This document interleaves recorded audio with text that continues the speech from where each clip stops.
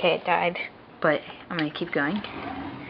And then there's her pants, more pants, her swaddlers, her cute little skirt. Isn't it a cute little skirt?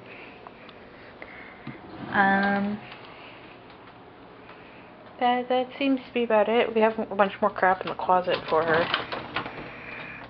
You can't really see it very well, but there's a bunch of clothes in that bin right there, and there's her play mat, and our baby gate, like it's a big like enclosure, and there's Mom's bed, which you can't see, and there's a bunch of her clothes hung up.